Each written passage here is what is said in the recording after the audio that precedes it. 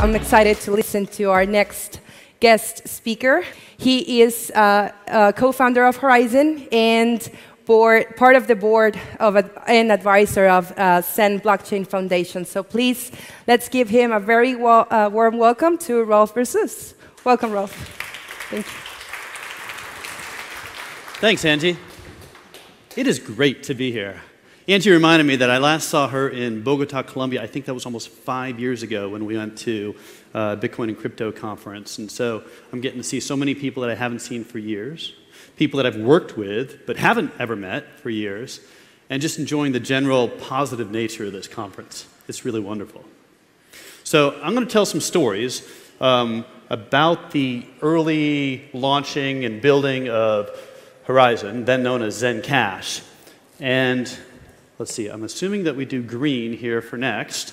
And then you're going to find out why we have the culture we do. It's evolved somewhat, I'm sure.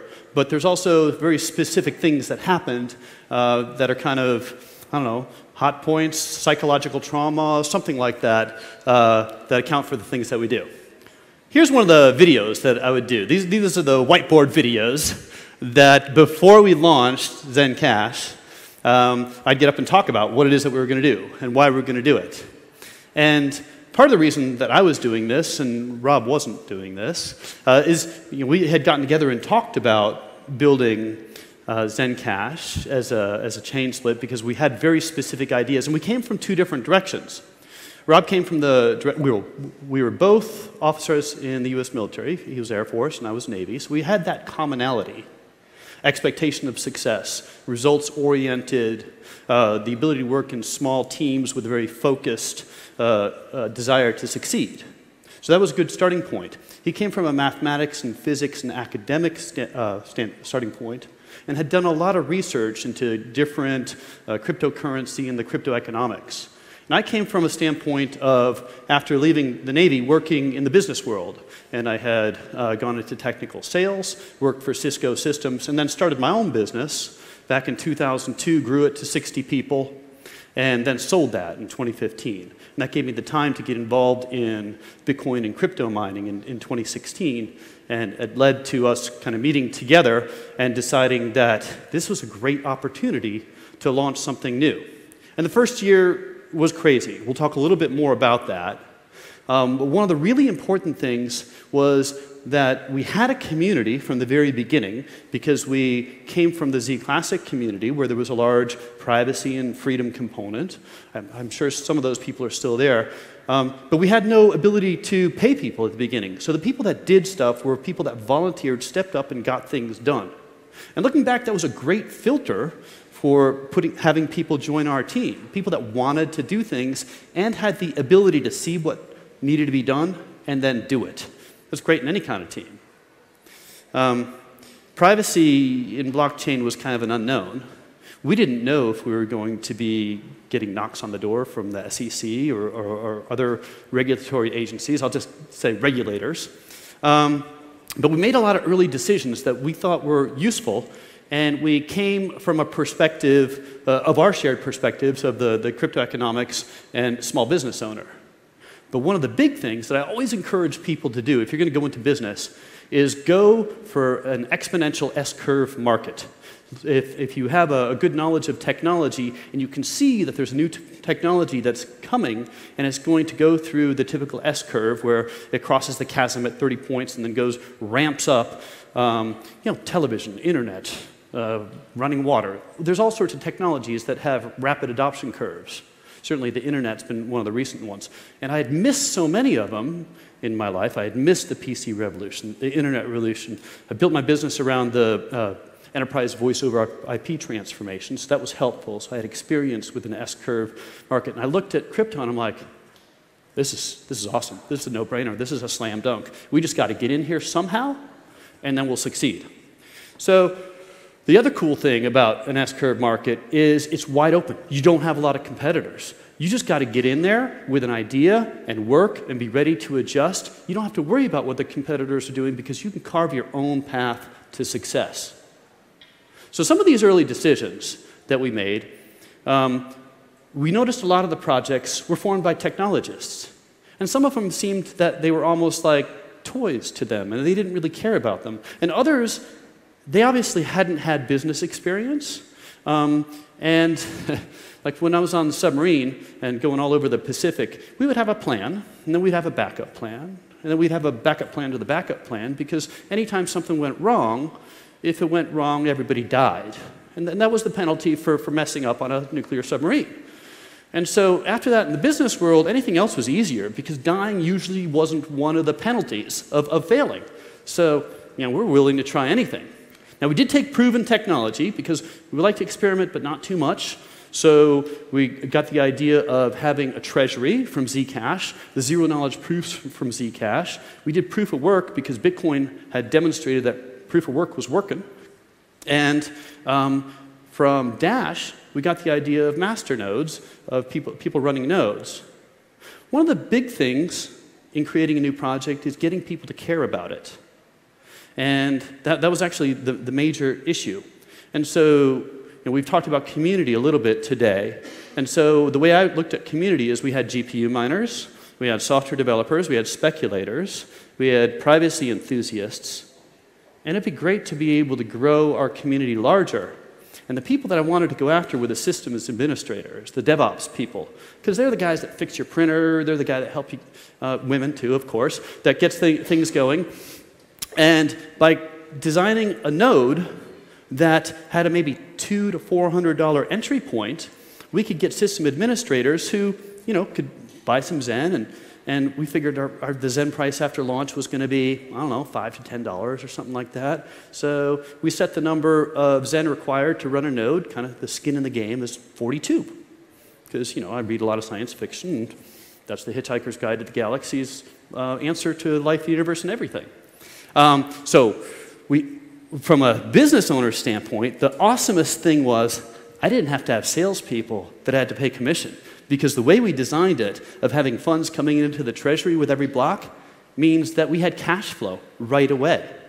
Now, we could increase the ability of that cash flow by getting more people to buy Zen, and more Zen than was created every 2.5 minutes. So a lot of what we were working to do was lay out a foundation for what we were planning to do and getting people to buy Zen and then hold on to it. When we transitioned over and did the chain split from Z Classic, we realized that about 80% of the Zen in existence was on our one exchange that loved and supported us, Bittrex. And so part of what we designed was to get Zen off the exchange and make it more sticky for people to sell it, so there wouldn't be as much volatility in the price. So part of the things that we designed, well, a shielded transaction pool would get Zen off the exchange. Nodes would get Zen off the exchange. And when later on when we talked about sidechains gets Zen off the exchange. So there was a method behind the madness. Also, if we wanted software development, we would pay for it. If we wanted people to run nodes, we would pay for it. And so that came from the business world of things, where you don't beg people to do work for you. You don't expect people to do stuff for free.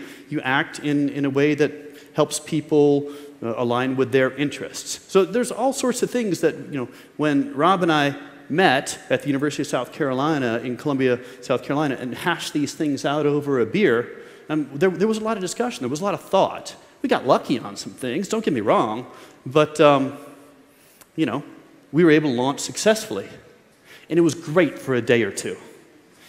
And then the defining culture of Zen started to develop through all the problems that we had to address. And we had a lot of problems. It was fun talking about this at lunch, because every time we brought up a problem, it would remind us of a different one. And it would be like we would have non-stop problems. And this is to be expected in a new technology and a new industry. And like I said, from being in the military, where death is an option of failure, public embarrassment was minor. So, we had a delayed launch. There was transaction replays attacks. And the whole list. I'm not going to go through these things. I'd be happy to talk with any of you all about the details of these and bring up some of the other ones afterwards. But what it did allow us to do was to develop a problem-addressing methodology that baked into our culture. So there would be a problem. Yep, we'd find out about it. Hopefully we'd find out about before the press did, but we'd find out about it. Then we'd let people know. We'd talk about it. We'd brainstorm some ideas, and then very quickly we would come into a short and a long-term solution where we would mitigate the issues of the problem, and then we would address the root cause and work towards fixing the root cause of the problem, and then we would move on. Because if you want to accomplish things in life, you can't just be reactive. You have to be proactive. You have to have your agenda, and you have to go after it, and you have to drive for it. And if you're always responding to problems, that's not going to work. And so we wouldn't obsess over it, but there were a ton of problems. So Rob and I worked really well together. And I had already had my startup and company building experience. And that's a character forming experience. And I was eager for Rob to have that experience. And so I'm like, yeah, I'd love for you to be the leader. And I'll be the sales guy to start out with in business development. And maybe we can get some other person to take that over at some point. And then I'll become a member of the board and a mentor. And we can talk about things and you can make things happen. So it was great on both sides. And one of the things that we were both in agreement on was we had the experience of when we wanted to do business with an organization that you'd go find out who the people behind the business are. What's their track record? Have they done other things that are similar before? Because anybody can say anything, that they're going to do something or say they have experience. But if you look back towards someone's track record of success or failure, you get a feel for what type of people they are. Do they do the basic thing of saying they're going to do something and then do it?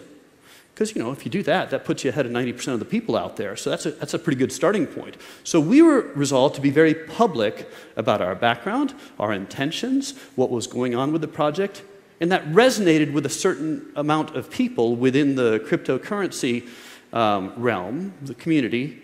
And coincidentally, these were the type of people that we wanted to have in our community. The people that would be able to, even though there's lots of talk in cryptocurrency about developing trustless systems, at some point there's people behind those systems that are working to accomplish things, and you kind of got to put your trust in them. So we wanted to be trustworthy people. There were other projects that had entirely anonymous people, and you didn't know what they were going to do. So we resolved not to be that type of thing. And so another thing was that we knew that you never had enough information to make a perfect decision. So what I had learned early on, and I'm sure Rob had as well, is you gather enough information and then you take action. And by the very nature of taking action, it opens up other information that you wouldn't have had if you didn't take action. And then you find out if you took the right action or not. If you did, then you continue on. If you didn't, you readjust quickly. So that helped us to kind of move fast and break things, which is what you want to do when you're starting and growing. And you kind of have to be unreasonable. So you have to decide, I'm going to do this, and whatever stands in my way, I'm going to find a bunch of ways to get it done. Might not be the first way I try, but I'm going to resolve to go in this direction, and anytime there's a setback, I'm just going to find a different way to accomplish what I'm looking to do. So that helped. Those doubts crept up every once in a while. But that's okay. You could quiet those down. It's not. One thing that Rob was really, really good at, that I wasn't good at, is making contacts in the industry. And that really helped us a lot. So, for example, after we launched, we realized that the programmer that we had worked with and thought he was competent, turned out that he had coded in a 0-day attack, well, a 7-day after a launch attack, that allowed for transaction replays. So 7 days after we launched, Bittrex told us, hey, we're seeing transaction replays, we're shutting down deposits and withdrawals. People can still trade. And we're like, great, so people can sell? And that's what was happening. But Rob knew the owner of Bittrex. They were a 4-person company then. He's like, Rolf, you got to talk to these guys. So I talked to the owner of Bittrex, and turns out they are former Microsoft security professionals. He's like, we see this kind of stuff all the time. Here's what you got to do. First off, you got to get developers that are going to fix the problem. And then you have to make sure that twice a day you publicly tell everybody in your community what's going on and what you're doing to fix it. Even if you have no update, get out there and tell them that you have no update. So if you go to the Horizen website and you look back to the very early blog posts and the very early videos on YouTube, you will see during this period, it was about a 1-week period, but it just seems like it's a lot longer, that Rob and I would be doing updates twice a day to our community about what the problem was, what we were doing to address it, and what the situation was going forward. And this is where another one of Rob's contacts, Charles Hoskinson at IOHK, really helped us out. Because he's like, well, I got this team in Ukraine. They're really good at C++ and learning new stuff. How about I have them help solve your code problem? And we're like, yeah, that'd be great. How much money you want? He's like, just consider it a favor. I'm like, wow, that's a really good offer. And you know what? They did. They fixed it. They learned our code, fixed it, uploaded the fix, and within a week, we were up and running on Bittrex again. So that's just one example of, a potentially project-ending event that we had to deal with. Then we did other basic things of, trying to hire well. Of course, it's hard to hire when you're a project that doesn't actually have any funds coming in and no way to distribute the funds. So we quickly fixed that and started working towards that. We had also promised people that if they were running nodes, that we would pay them. We didn't really have a way to do that either. But we did know, with leadership and culture and funds, that we could hire people to do that. And so Alan came in and said, I got a way that we can figure out a way to track nodes and pay them. And so we did that. So things were coming together. And we did the basic things of delegating authority and responsibility, and it worked great. But the bear market was tough.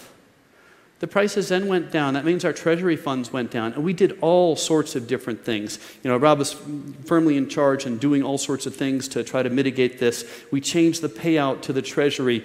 We rebranded to Horizen to expand our universe of potential community members. We created supernodes for more demand to increase the demand and compared to the supply. We did all sorts of things, but it wasn't looking good. And then Rob and Dean and Liat got together and decided to make Horizen Labs. And I'm like, that's brilliant. Because at that point, we could give the opportunity for private venture to invest in a portion of, not Horizen itself, but in Horizen Labs. It would fund engineers. And then instead of having to hire and lay off people at the whims of the market, we'd be able to have a core set of engineers and marketing and other folks that were essential to the business, like project managers.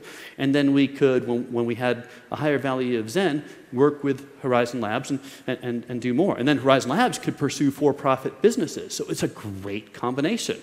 So that worked out really well.